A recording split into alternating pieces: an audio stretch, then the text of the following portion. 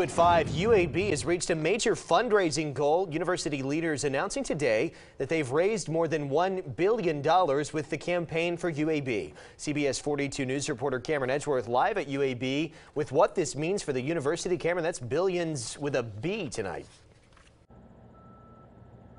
Jack, that's right, and they actually started this campaign 10 years ago, and now each department at UAB will be receiving a major financial impact. Now the university hopes that the money will fund advancements to research, new buildings, staff, and student support. Now the campaign began silently 10 years ago and became public just about 5 years ago when they needed to raise more money. Now University President Ray Watts says this puts UAB ahead of most universities nationwide.